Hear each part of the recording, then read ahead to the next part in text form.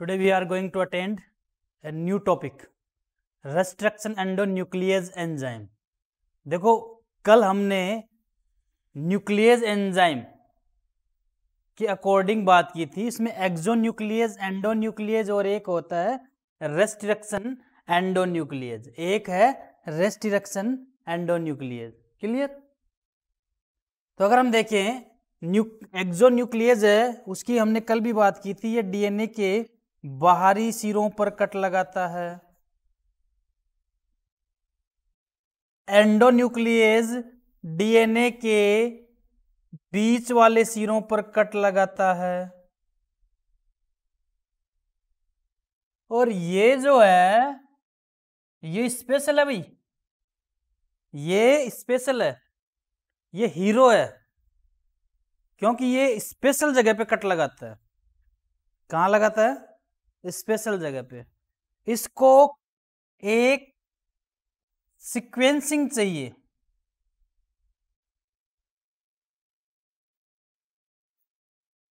इसको सीक्वेंसिंग चाहिए. क्या चाहिए? अनुक्रम, क्षारकों का अनुक्रम चाहिए. ये वहां पर उसको रीड करता है, उसको पढ़ता है और वहां पे कट लगा देता है. बाकी पूरी जगह पे घूम के आ जाएगा, कट नहीं लगाएगा. तो वो क्षारक का अनुक्रम अलग अलग होता है. किसी रेस्ट्रिक्शन एंजाइम के लिए अलग होता है, किसी के लिए अलग होता है, किसी के लिए अलग होता है. तो इसमें रेस्ट्रिक्शन एंजाइम जो जो होते हैं उनके लिए अलग होता है. यहां पर अगर हम आगे देखें तो देखो रेस्ट्रिक्शन एंजाइम की जो खोज हुई थी वो सडनली हुई थी, संयोगवश हो जाती है ऐसी खोजें. तो 1963 में जीवाणुभोजी की वर्दी को, यानी जीवाणुभोजी क्या होता है भाई? एक प्रकार से वायरस. जीवाणुभोजी की वर्दी को प्रतिबंधित करने वाले 2 एंजाइम खोजे गए. कुछ ऐसा कर रहा होगा साइंटिस्ट कि जैसे ये ई कोलाई है. ई कोलाई आप जानते हो, ई कोलाई को जीवाणुभोजी संक्रमित कर सकता है, कर सकता है ना. तो उसको संक्रमित कर रहा था, लेकिन बाद में पता चला कि इसकी खुद की वर्दी रुक गई. किसकी? जीवाणुभोजी की खुद की वर्दी रुक गई. तो जब उसको और रिसर्च की गई तो पता लगा कि इस जीवाणु के पास 2 एंजाइम है भाई, विशेष प्रकार के, 1 और 2. एक एंजाइम तो क्या कर रहा था कि इनमें से एक डीएनए से मैथिल समूह जोड़ रहा था. इसके डीएनए से मैथिल समूह जोड़कर इसके कार्य को भंग कर रहा था. मतलब जो काम होना चाहिए वो ना करके कोई दूसरा एक ग्रुप जोड़ दिया इसके साथ. और एक क्या कर रहा था? एक डीएनए को काट रहा था. समझ में आ गई बात? सन 1963 में जीवाणुभोजी, सन 1963 में जीवाणुभोजी की वर्दी करवा रहे थे हम किसके साथ? ई कोलाई के साथ. किसके साथ? और ई कोलाई के साथ जब वर्दी करवा रहे थे तो जीवाणुभोजी की वर्दी रुक जाती है. तो ऐसा तो कुछ तो था उसके अंदर. तो जब देखा गया तो क्या था उसके अंदर कि जीवाणुभोजी की वर्दी इसलिए रुकी कि ई कोलाई के पास 2 विशेष प्रकार के एंजाइम थे. एक तो उसके डीएनए को बीच में से काट रहा था और एक उससे मैथिल समूह जोड़ रहा था. तो जो काट रहा था ना उसको पकड़ो, ये मेन है. जो काट रहा था उसी को बाद में क्या कहा गया? Restriction endonuclease enzyme. बाद में दूसरे वाले को क्या कहा गया? Restriction endonuclease enzyme. अब एक प्रश्न आता है कि सबसे पहले कौन सा रेस्ट्रिक्शन एंजाइम खोजा गया था? तो कौन सा है? Hint second. कौन सा है? ध्यान रखना, रेस्ट्रिक्शन एंजाइम जो हैं वो जीवाणु से निकाले जाते हैं. किससे निकाले जाते हैं? जीवाणु से. ठीक है? जिस जीवाणु से निकाले जाते हैं उसी के आधार पर उसका नामकरण भी किया जाता है. तो हिंट सेकंड की अगर हम बात करें तो हीमोफिलस इन्फ्लुएंजा से निकाला गया है. किससे निकाला गया? हीमोफिलस इन्फ्लुएंजा जीवाणु से निकाला गया है.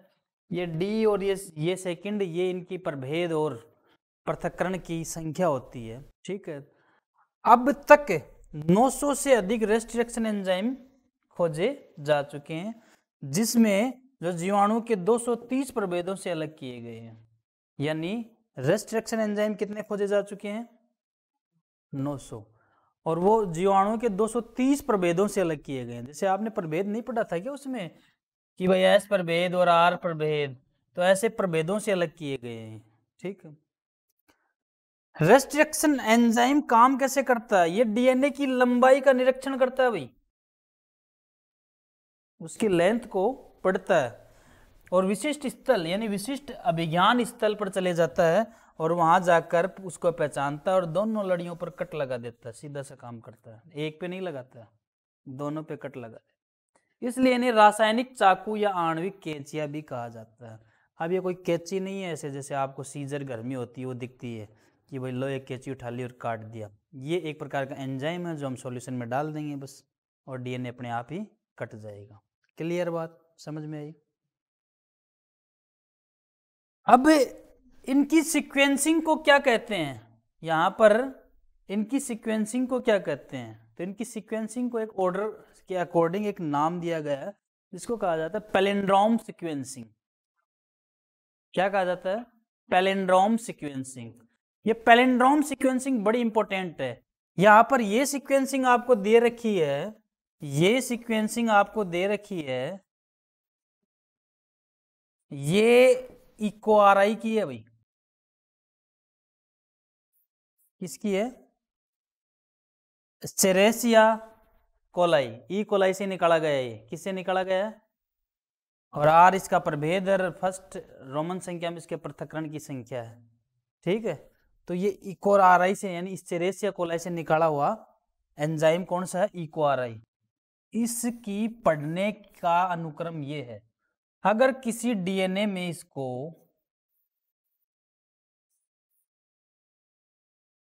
अगर डीएनए में इसको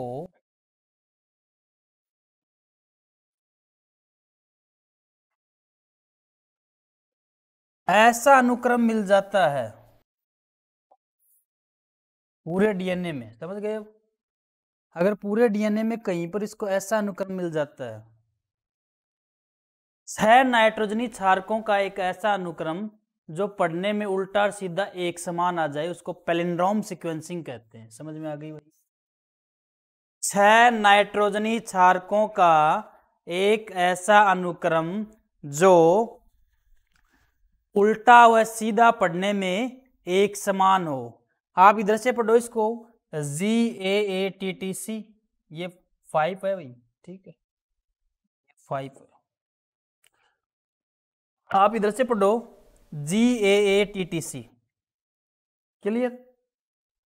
1 2 3 4 5 6 नाइट्रोजनी क्षारकों का ऐसा अनुक्रम, तो पूरे डीएनए में कहीं ना कहीं तो मिल ही जाएगा। ये ऐसा अनुक्रम डीएनए की लंबाई के अकॉर्डिंग मिल ही जाएगा। जहां पर भी ये इसको मिला वहीं पर अपना इको आर आई आ जाएगा। कौन आ जाएगा? ये लो भाई, इको आर आई ले आते हैं। ये इको आर आई आ गया। ठीक है, ये इको आर आई आ गया। और ये क्या लेके आया अपने साथ? एक कैंची लेके आया। समझने के लिए ऐसे कर लो, समझ गए? ये इको आर आई आ गए और एक कैंची लेके आया है, एक कट लगाएगा। क्या लगाएगा? अब इसमें भी ये स्पेशल जगह पे कट लगाता है। इसमें भी पूरी सीक्वेंसिंग में जी और ए के बीच ही कट लगाता है और कहीं नहीं लगाता। तो एक तो ये कट यहाँ पर लगाएगा, एक ये कट यहाँ पे लगाएगा। समझ गए? हाँ, दोनों जगह लगाएगा। ये तो आपने पहले पढ़ाई था कि दोनों लड़ियों पर कट लगा देता है, लेकिन कट कहाँ लगाएगा? ये जी और ए के बीच में। तो एक तो कट यहाँ जी और ए के बीच में यहाँ लगाएगा और एक यहाँ पे लगाएगा। ठीक है, कट लगा देगा। जैसे ही कट लगा देगा तो आप यदि डीएनए के टुकड़े देखोगे तो एक टुकड़ा ऐसे बन जाएगा, एक टुकड़ा ऐसे बन जाएगा। भाई ये जो टुकड़ा है, ये जो टुकड़ा है, मैं आपको समझाऊं और भी क्लियर तरीके से। तो ये जो टुकड़ा है,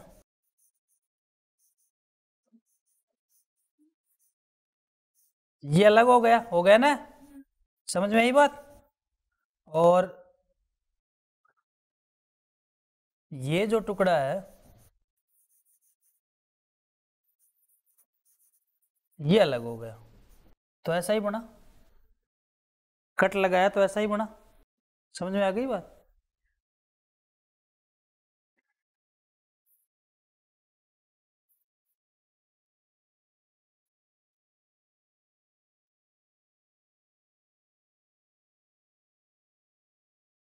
तो इस प्रकार से जी और ए के बीच, जी और ए के बीच कट लगा देगा। कहाँ लगा देगा? जी और ए के बीच। ठीक है, अब ये जो ऐसे बन जाएंगे, इनको कहते हैं स्टिकी एंड्स।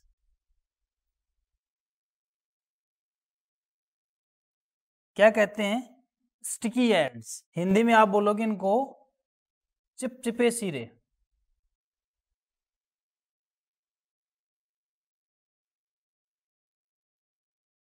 चिपचिपे सिरे क्या कहोगे? तो स्टिकी एंड्स बन गए। क्लियर? अब क्या अगर ये डीएनए है, इसको हमने काटा और इसके स्टिकी एंड्स बन गए, बन गए, और ये है आपके पास बड़ा खूबसूरत सा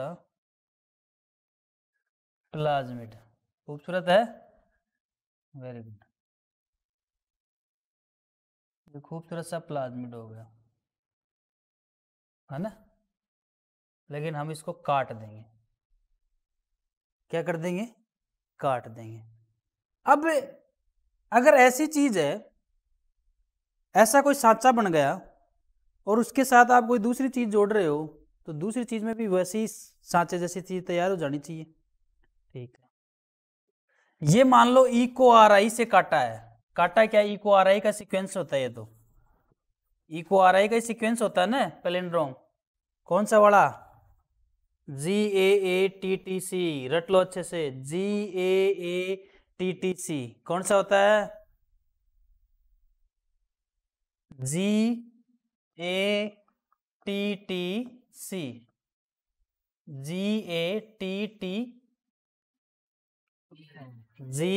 अच्छा डबल ए, सॉरी। ठीक है, GAATTC। 6 हो गए, मैंने 5 ही कर दिए। और जब आपको उल्टा लिखना तो इसको यहां से शुरू कर दो, GAATTC। कोई दिक्कत नहीं है। ठीक है, तो इससे काट दिया मैं। अब इसको भी काटेंगे। अब इसको किससे काटें? क्या कैंची दूसरी लेके आऊं या इसी कैंची से काट दूं? क्या कैंची दूसरी लेके आऊं या इसी कैंची से काट दूं? सर इसी से काट दो। रीजन पूछो। क्योंकि इसी से काटोगे तभी ऐसी स्ट्रक्चर बनेगी, दूसरी से तो पता नहीं कैसी बना देगी वो। तो सेम रेस्ट्रिक्शन एंजाइम यूज करेंगे किसके लिए? डीएनए में कट लगाने के लिए और वाहक में कट लगाने के लिए। अगर आप सेम रेस्ट्रिक्शन एंजाइम यूज कर रहे हो तो इसके अंदर भी कुछ इस प्रकार की स्ट्रक्चर बन जाएगी, और आप फिर इसको, इस काटे हुए टुकड़े को जो काट कर लाते हो, डीएनए का टुकड़ा, वो लाके यहाँ पे जोड़ दोगे। जोड़ने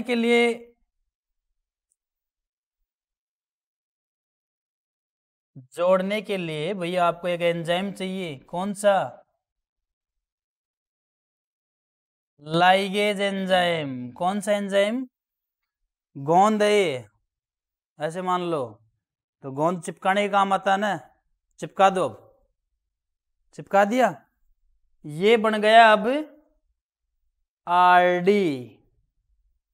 क्या बन गया? RD means recombinant DNA. 2 का मिक्सचर हो गया इसमें, ये आरडी बन गया। अब इस आरडी को भेज दो किसी होस्ट में। किसके लिए? किसके लिए? रेप्लिकेशन के लिए, ताकि अपनी कॉपी बना सके। ऐसा क्या है कि अपनी कॉपी बना देगा? सर जो पावर है वो इसके पास है, प्लाज्मिड के पास। प्लाज्मिड कुछ ही समय में अपनी कॉपी तैयार कर सकता है, तो सर इसके साथ जोड़ देंगे तो ये भी अपनी कॉपी तैयार कर लेगा। और होस्ट में भेजकर इससे कॉपी करवा लेंगे। क्लियर बात समझ में आई? क्लियर? तो ये आपका हो गया। जब समान रेस्ट्रिक्शन एंडोन्यूक्लियस एंजाइम वाहक पर कट लगाता है तो समान चिपचिपे सिरे मिलते हैं भाई, उसी से लगाओ आप किस पे? वाहक पर। वाहक क्या आपका? प्लाज्मिड। कौन सा है?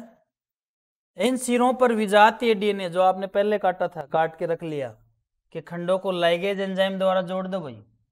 इस प्रकार प्राप्त पुनर्योग्य डीएनए, आप हिंदी में तो बोलोगे पुनर्योग्य और इंग्लिश में बोलोगे आरडी। क्या बोलोगे?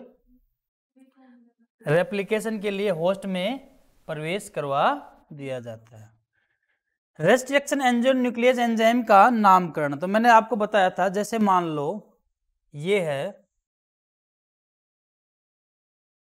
ई कोलाई, क्या है? तो रेस्ट्रिक्शन एंजाइम का जो नामकरण है ये जीवाणु है। तो जिस जीवाणु से इसको निकाला जाता है उसी के आधार पर इसका नाम दिया जाता है। तो ई कोलाई का पूरा नाम होता है स्चेरेसिया कोलाई। क्या होता है? स्चेरेसिया कोलाई। क्या होता है? इसमें ई अक्षर वंश का है, यदि नाम पद्धति आपने 11वीं में पढ़ी होगी, और सीओ जाति का है कोलाई। तो नामकरण के लिए हम किसका नामकरण कर रहे हैं? रेस्ट्रिक्शन एंजाइम का। तो पहला अक्षर वंश का लेंगे हम ई, और अगले दो अक्षर जाति के लेंगे, उसके बाद में प्रभेद लेंगे, और उसके बाद में पृथक्करण की संख्या कि कितनी बार इसको पृथक्कृत किया गया, 1 बार 2 बार 3 बार कितनी बार। ठीक है। नामकरण में प्रथम अक्षर उस वंश से लिया जाता है जिससे इसे खोजा गया है, यानी जिस जीवाणु से इसे खोजा गया है उसी के वंश का पहला अक्षर ले लो आप। दूसरा और तीसरा अक्षर जाति से आता है जो जीवाणु के लिए होती है, जो जीवाणु की जाति है उसी का दूसरा और तीसरा अक्षर आता है। चौथा अक्षर प्रभेद के लिए होता है। किसके लिए होता है? और लास्ट में रोमन संख्या पृथक्करण के क्रम को प्रदर्शित करती है। जैसे यहाँ पे ई कोलाई है, ई को आर आई, वैसे ये एक है लेकिन इसको बोलने में ई को आर आई बोल देते हैं। समझ? वैसे ये फर्स्ट है रोमन संख्या का, लेकिन इसको बोल क्या देते हैं? ई को आर है। ई क्या है? स्चेरेसिया वंश, सीओ क्या है? कोलाई जाति, आर क्या है? प्रभेद, और फर्स्ट क्या है? पृथक्करण के क्रम की संख्या। मेरे ख्याल से इतनी बात आपकी कंप्लीट हो गई। यहां देखो बड़े ध्यान से और इत्मीनान से आप इस बात को समझें ताकि आपको और क्लियर हो जाए। ये वही बाहरी डीएनए जो हम बाहर से लेके आए, इसको आप विजातीय डीएनए भी कह सकते हो, इसको बाहर से लेके आए, और ये प्लाज्मिड है। अब इसका हमें एक टुकड़ा निकालना है, ये टुकड़ा मान लो हम निकाल रहे हैं, तो कैसे निकालेंगे? Cut by restriction enzyme, cut by restriction enzyme. ठीक है। और सेम एंजाइम इसमें यूज करेंगे ताकि इसमें भी कट लग जाए, और फिर दोनों को सील कर देंगे। ये सील कर रहे हैं, ये देखो ब्लू कलर का है और ये रेड कलर का है, दोनों दिखा रहे हैं। सील करके ये जो आपके पास आ गया इसको क्या कहोगे? पुनर्योग्य डीएनए। अब इसको इस जीवाणु में डाल दिया आपने, स्थानांतरण कर दिया किसमें? ई कोलाई में, जो होस्ट है। और ई कोलाई जब अपनी कॉपी करेगा तो साथ साथ इनकी भी कॉपी कर देगा, और इस प्रकार से इस जीन का, मान लो इंसुलिन का जीन है तो इसकी वृद्धि होना स्टार्ट हो जाएगी। कुछ इस प्रकार की ये टेक्निक है, बड़ा ही सिंपल सा काम आ रहा है, कोई दिक्कत वाली बात नहीं है। जेल इलेक्ट्रोफोरेसिस की अगर हम बात करें तो जेल इलेक्ट्रोफोरेसिस क्या है? देखो समझो इस बात को कि आपने डीएनए काट लिया, काटने के बाद आपको डीएनए जोड़ना है, लेकिन वो आपको दिखेगा कैसे? डीएनए दिखना भी तो चाहिए। उसको देखने के लिए हम क्या करें? क्योंकि डीएनए ऐसा तो है नहीं कि बहुत बड़ा है, ऐसे निकाला उसको ऐसे कट करके ऐसे छोटा सा उठा के ऐसे जोड़ दिया, ऐसा तो कुछ नहीं है। लेकिन फिर भी उसको देखें कैसे? तो उसके पृथक्करण के लिए हम एक टेक्निक अपनाते हैं जिसको कहते हैं जेल इलेक्ट्रोफोरेसिस। क्या कहते हैं?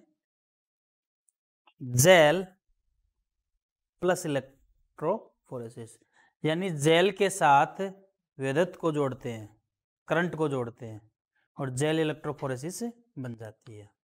देखो इसमें क्या करते हैं, एक ऐसी मशीन होती है,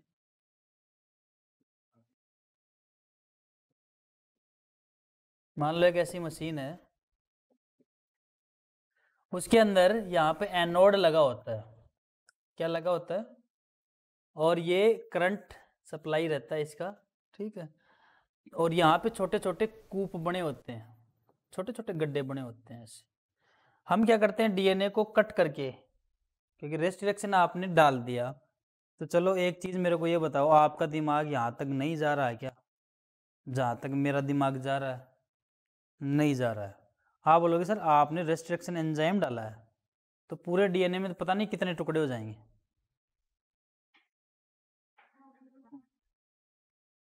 कट लगाएगा पूरे डीएनए में, उसको और नहीं मिल सकता क्या ऐसा? और जगह पे नहीं मिल सकता क्या ऐसा सीक्वेंस? मिल सकता है ना। तो मान लो छोटे छोटे टुकड़े हो गए, अब इन छोटे छोटे टुकड़े को संभालें कैसे? तो यहाँ पर एक जेल बिछा देंगे हम। क्या बिछा देंगे? जेल बिछा देंगे हम, एक जेल बिछा देंगे। इस जेल को कहते हैं हम एगारोज जेल। कौन सी जेल? Agarose jail. कौन सी जेल? ये एगारोज जेल जो होती है, ये समुद्र की खरपतवार से निकाली जाती है। समुद्र के अंदर जो खरपतवार होती है निकाली जाती है। एक प्रकार का प्राकृतिक बहुलक होता है, ये कृत्रिम बहुलक नहीं, प्राकृतिक। उसको यहाँ पे बिछा देते हैं और ये छलनी की तरह कार्य करती है। छलनी नहीं होती क्या? छानने की। छलनी नहीं बोलेंगे, छलनी बोलेंगे। क्या बोलेंगे? छलनी की तरह कार्य करती है। और डीएनए के छोटे छोटे टुकड़े हम काट कर यहाँ पे डाल देंगे। जब यहाँ पे डाल देंगे तो डीएनए जो होता है ऋण आवेशित होता है, तो ये एनोड की तरफ गति करेगा, भागेगा ये एनोड की तरफ, क्योंकि एनोड क्या है, उसकी तरफ गति करेगा और ये छलनी से निकलता हो जाएगा। तो आप छलनी में देखो क्या होता है, बड़े टुकड़े ऊपर रह जाते हैं, छोटे निकल जाते हैं। तो जितने छोटे खंड होंगे वो आगे तक निकल जाएंगे। समझ में आ गई बात? यहाँ तक पहुँच गए और फिर यहाँ उन पर एक डाई का इस्तेमाल किया जाता है जिसका नाम होता है इथिडियम ब्रोमाइड। कौन सी डाई होती है? Ethidium bromide. ये डालकर फिर उस पर अल्ट्रावायलेट किरणें डाली जाती है।